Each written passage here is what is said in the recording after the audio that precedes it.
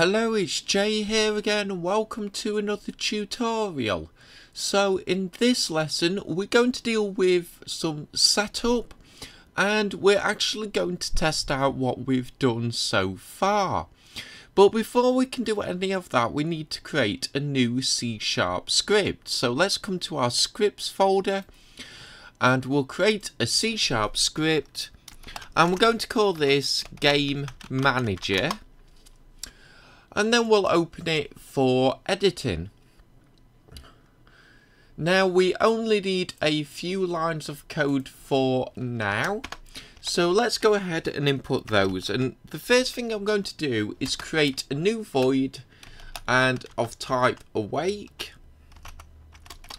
We'll open and close brackets, we'll open and close again.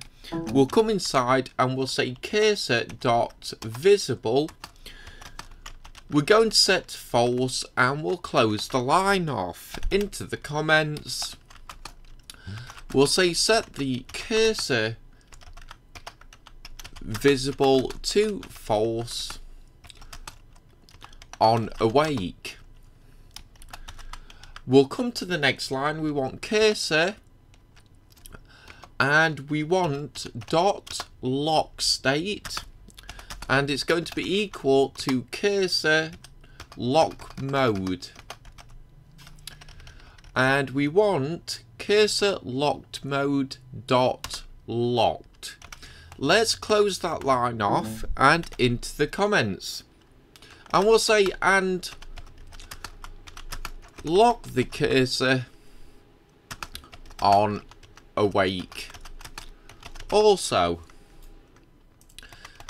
let's tidy up them comments. So, literally, as soon as the game begins, this is now what's going to happen. We're going to set the cursor to be not visible, and we're going to lock it as well. The next line can go in the void start, and what we're going to say is don't destroy on load. We'll open and close brackets, we'll close the line off. Inside the brackets, we'll type this. Let's put that into the comments.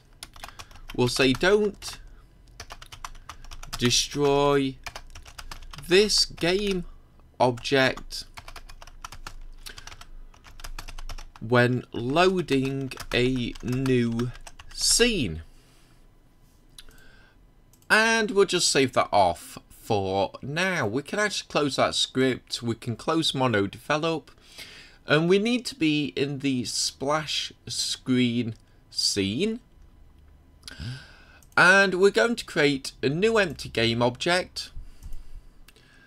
We'll just reset the transform, and we'll give this a naming convention of Game Manager.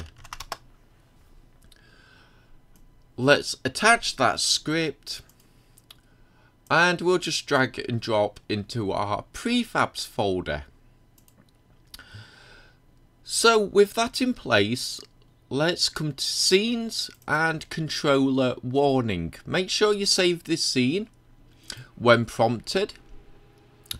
And we're going to come here. Now we can ignore the first slot, but we need to add some textures to these three. So the first thing I'm going to assign is the background, and I'm just using a plain black background, and you'll see why in a moment. And I've also created two text. So the first one, as you can see, warning, this game requires a gamepad for play. If you do not have a compatible gamepad connected, please click one now. After which the game will start, and as you can see I've left a little gap here at the bottom. Now you must make sure that alpha is transparency is ticked and then applied if necessary. And the other text is, and I don't know if you can see that, I'll zoom in a bit. It says controller detected, game will now start, and this is at the very bottom. And that's because these two are going to overlay. So We'll assign this one to controller warning text and controller detected to controller detected text. So with these now in place, we'll come back to scenes, we'll come back to the splash screen, and we're going to hit save again when prompted. Now, I do not have a controller connected to my PC at the moment, but I do have a wired 360 controller here. So what we're going to do is we're going to start the game. Hopefully it should cycle through the splash screen, load to controller warning, and I'll get the warning text, and then when I plug in my controller, the text, the secondary text, should then come up saying controller detected. So let's test this out. Just bear with me while I grab the controller. Now again, it's not connected at the moment, so let's hit play. So it's just cycling through our splash screen. It should fade out in a moment, which it is doing now. So here we are in the controller warning scene. Now, as you can see, the mouse cursor is locked and not visible. So you can see the warning text. So when I plug in the controller, we should get the second text, and then it should load to main menu. So let's plug it in now. And there we go. Hopefully you can see at the bottom left hand corner that in fact, if I just escape and see if we can free the mouse cursor, as you can see, when I plugged in the controller, we got a debug log, and as you can see, we're now loaded into main menu.